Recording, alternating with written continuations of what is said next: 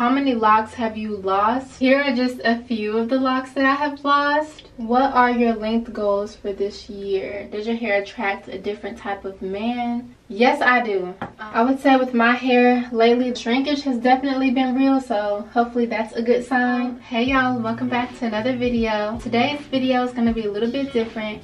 I'm going to be filming my 3-year lock update, but I'm going to be answering y'all's questions while I'm getting ready for the day. It's going to be in the form of a chit chat, get ready with me type of deal because I'm getting ready right now to go. But I wanted to make sure that I film this video for y'all and get it out as soon as possible. I do have some screenshots here of all the questions that y'all asked me on Instagram. So if you're not following me, then go ahead and do it. It'll be on the screen. So just be sure to follow me if you don't want to miss another opportunity for your question to get answered in a Q&A. I can't believe I've had my locks for 3 years. It's all braided up right now, but don't worry, y'all gonna see the results after I get done getting ready. So it's gonna be a process. Currently in the middle of retightening my hair, so I did do this little chunk. This part is looking fresh and the rest is not. That's why your girl is struggling. We're gonna get into that though, because a lot of y'all ask questions about the whole retightening business, and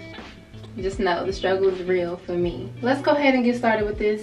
Get ready with me because I'm just ready to get cute. Whenever I get ready, I normally start with my makeup and then I do my hair last. Let me know if y'all are like that too. I know that some people start with their hair first and then do their makeup last, but to me that just seems a little backwards. I will have all the products that I'm going to be using linked down below. I'm not really going to get too deep into the products that I'm going to be using because everything will be linked, and this is a hair Q&A, so I don't want to make it more makeup related, if you know what I'm saying. So the first question is from Ray_Franklin, and she asks, is your hair starting to lock up and how do you keep your ends curly? My hair is definitely, ooh, this is very like, whoa. I did a really horrible job of picking my shade. Hold on, let me fix this first. Yeah, I'm gonna blend this out, maybe it'll get better.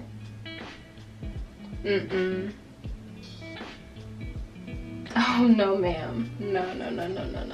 My hair is definitely starting to lock up. How do I keep my ends curly? I don't do anything, y'all. I get this question so often and I literally don't do anything to my hair. This concealer is definitely way too light for me, so I'm gonna go in with my Old Faithful concealer to see if that helps a little bit.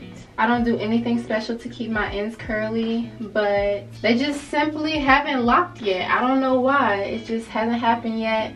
I do know that if you are looking to keep your ends curly though, there are some locked YouTubers out there who have tutorials on how to do that. I'm pretty sure all I do is just comb through it and put conditioner on your ends to keep it moisturized, to keep it curly, to prevent it from like butting up and locking. Aesthetically, I do like that my ends are curly, but I also wouldn't mind if it went ahead and locked up. I don't really care as much about that. Have you decided if you will dye your hair? Have you considered henna?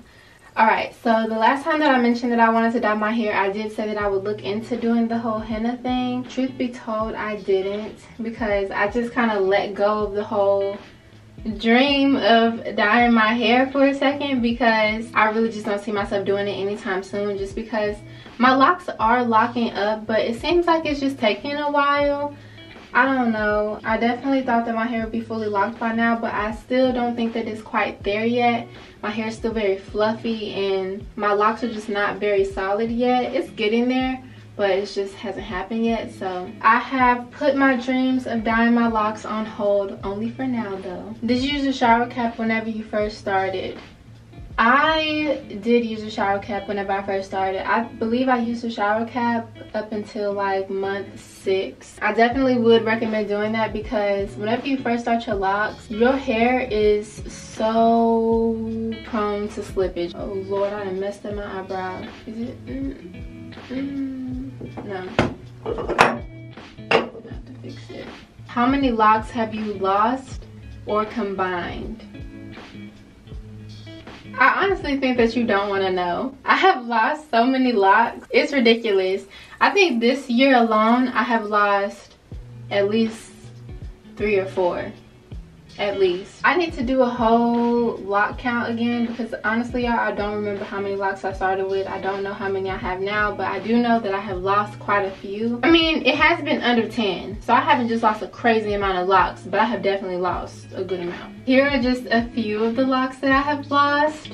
How often do you retie now? Any regret? I'm gonna be straight up and honest with you. Your girl has not completely finished an entire retightening by herself, ever. Never. I always have to get help from my mom. I'm looking for a loctician ASAP. Anybody in Houston, please hit me up. You know, anybody, put me on to your loctician, okay? I don't know how y'all are out here doing this, but kudos to you if you are. If you live in Houston and you have a credible loctician, please put me on to your loctician because I need one in my life. I need you see what I done, and that's like a little bit, and it's in the front. I need help. I honestly need help. If you plan on getting locks and you're gonna be taking care of them by yourself, I really would recommend you think twice about that. That's all I'm asking. I'm not saying that locks are horrible and that I hate my decision to get locks, because I don't. I love my hair. I love how easy it is on the day-to-day basis, but the retightening and the maintenance of it is a handful, and please understand that. And that's not to say that it's not worth it. I think that it is worth it. I just need to, I'm playing catch up right now. I just need to get my life together as far as the retightenings go. I'm still baking under my eyes, but I am going to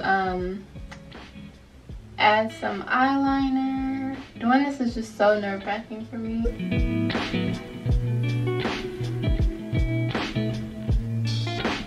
What are your length goals for this year? For me, I would say I don't have any. Last year I had length goals, and this year I'm just gonna let it go. I think that I put too much pressure on myself and too much emphasis on my hair that I need to just let it go. My hair is a part of me. It's you know, it's mine, it's attached to my head, but it's not the end all be all, and it's going to grow. That's just how it is. Especially if you take care of it and you take care of yourself, your hair is gonna grow. I do want like long locks, but I'm not going to like say that I want my hair to be a certain length. This coming year in 2022, I'm just gonna let it go. You know, just let it be. My hair is gonna grow and all will be well. Let go of my expectations and just live my life because it's going to grow.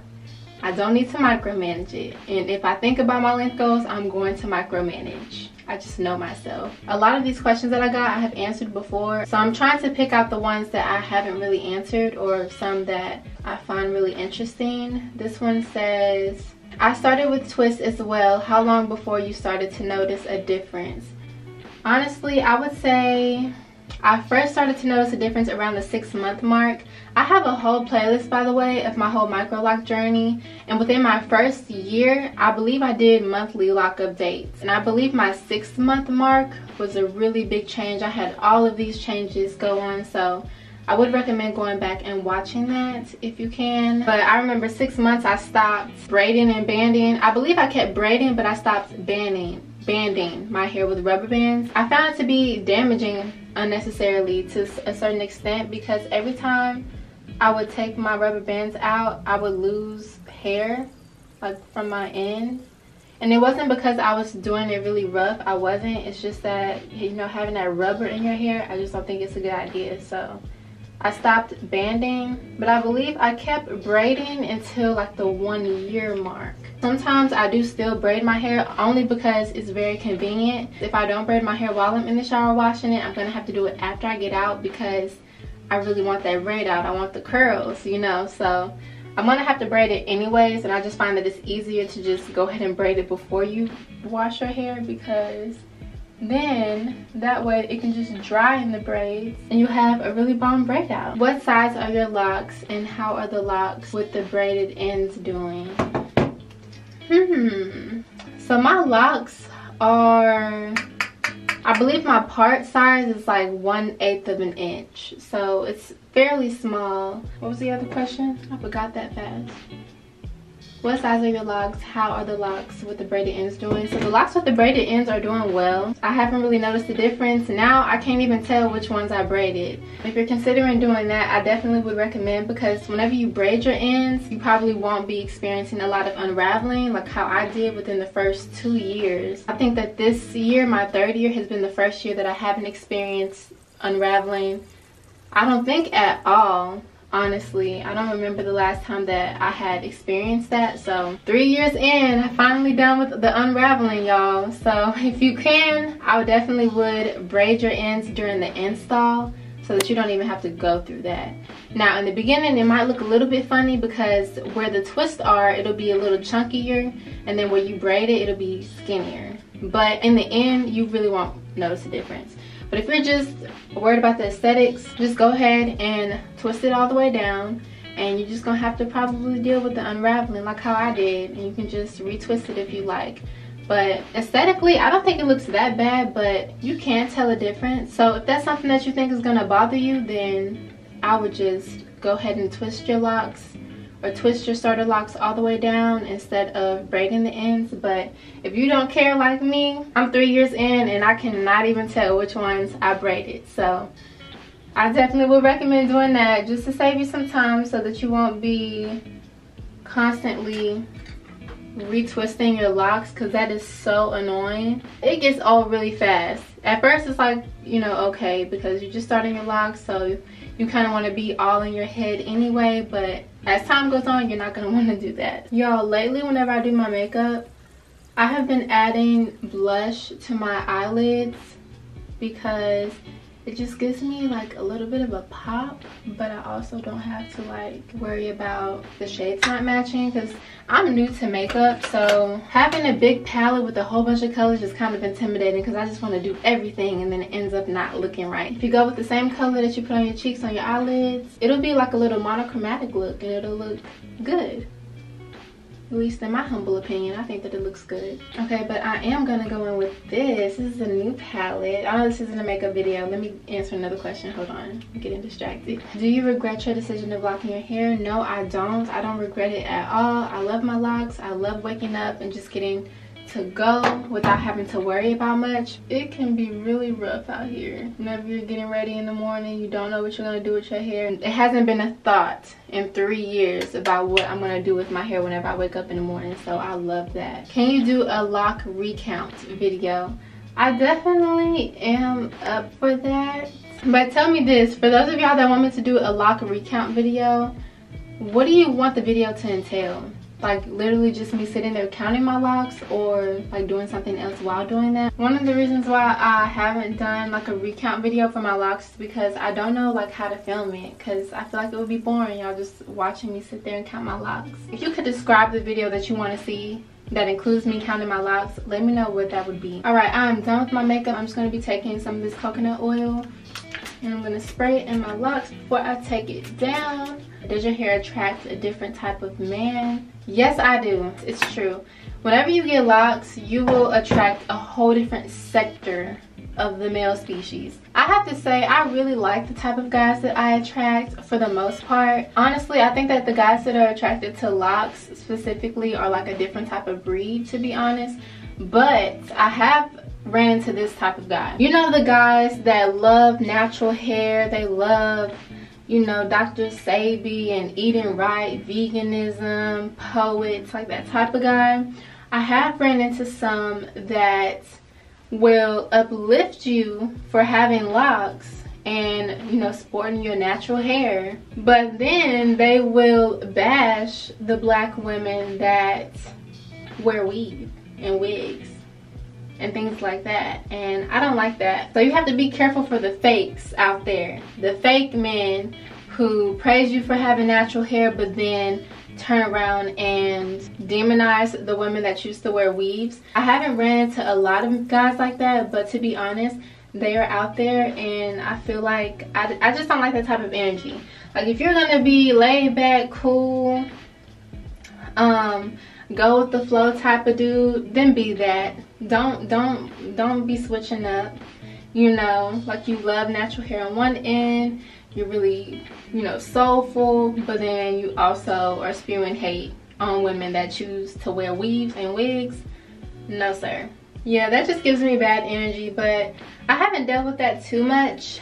I have mostly had, you know, decent guys that are attracted to me and try to pursue me. I'm thinking about dyeing my locks. Should I do it before or after I get them installed? Definitely do it before. You don't want to wait until after you start your locks to dye your hair. Whenever you first start your locks, I feel like you should just leave them alone. That's the best thing that you can do, so that you can give them time to form and for your hair to just go through the locking process without any kind of disruption. And I feel like dyeing your hair is a really big disruption. Any new hair journey, I feel like dyeing your hair is a big disruption, so I would do it before. Honestly, that's what I should have done, because I knew that I wanted to dye my hair, but I was just too scared to do it at the time.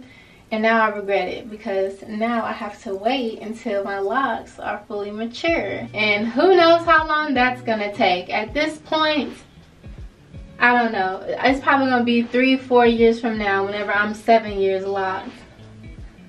I would say with my hair lately, shrinkage has definitely been real, so hopefully that's a good sign with my locks forming, because normally my hair hangs like a little bit lower, like down here, whenever I do these braid outs, but lately it's just been short and bouncy and cute, which I really don't mind. I think that it's still cute. As far as styling my locks, I don't do much. I mostly just do braid outs. I don't even do twist outs as often. Whenever I do a twist out though, I find that it comes out the best whenever I freshly wash my hair, and I do it the night that I wash my hair. It comes out the best. But typically on a day-to-day basis, I love a good braid out. Can you do an updated lock routine / what products have you been loving? I can actually show y'all the products that I've been loving lately right now. So these are just a few of the products that I have been using. Maybe I will do a whole separate video, but it's really not much to it. I'm telling y'all, when it comes to my hair, I don't really do much at all. So for my shampoo and conditioner, I have went back to the original, the OG, the Canva clarifying shampoo and the conditioner. I do condition my hair now faithfully. Pretty much every time I wash my hair, I condition. That's at least like 3 times a month, and I wash my hair pretty much every week, even more if I'm really active. If you are really active and you sweat a lot, maybe you should double that, but for me, I only wash my hair like once a week. So I condition 3 out of 4 times that I wash my hair. So I've been loving those. As far as doing my edges, I have been doing that a lot lately. I don't like slay my edges or anything, but I do a little something to them. I've been using this CBD and 24 karat gold edge grow that I got a while back. This smells so good. It's in a coconut scent. I also have a pineapple scent, I have a strawberry scent, I have a cherry mango scent, but I love the coconut one the best because it goes along with my oil that I use pretty much every day. This is the coconut weightless oil. It's a hydrating oil mist. I get this from Target. You can get it from Target, you can get it from Walmart. This thing stays sold out at my local Walmart, so I mostly find mine at Target. I like this because it's a lightweight, hence the name weightless oil. So it's not very heavy. You can use this every day, multiple times a day if you need to, and it won't weigh down your hair. It's just like the perfect amount of moisture. It gives your hair that shine. It just makes your hair look healthy. So I really love this. I have this, and then I prefer to use the coconut oil one. I use this one a lot, but I also like to use the argan oil of Morocco. This is also a heatless. I meant to say weightless. This is also a weightless hydrating oil. The reason why I like this one the best is just because of the smell, but it's pretty much the same thing. And I like to apply this plus my coconut edge grow. Whenever the wind blows, my hair just smells like coconut, so I really love it. That's pretty much it, y'all.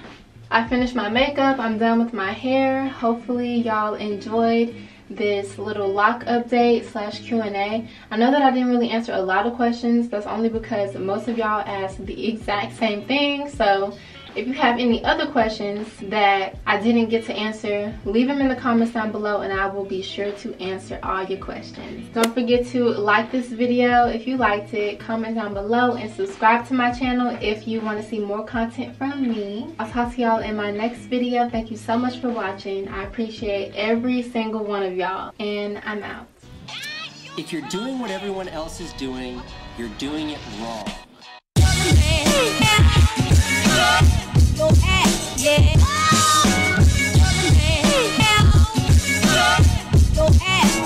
One of the best to ever do it.